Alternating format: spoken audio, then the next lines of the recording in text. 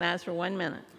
I thank my friend from Michigan and former chairman of the Energy and Commerce Committee. I'm disappointed that during National Clean Energy Week, we're considering a bill that fails to prioritize affordable and reliable energy for all Americans and only furthers the radical left's socialist Green New Deal priorities.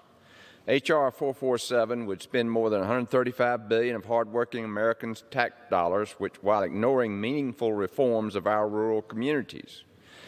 Specifically, they want to establish a $20 billion federal green bank to subsidize preferred green projects at the expense of others, like nuclear energy.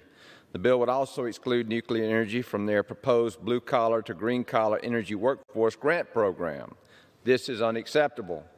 Nuclear energy fuels our nation while helping to provide America with environmental, economic, and national security.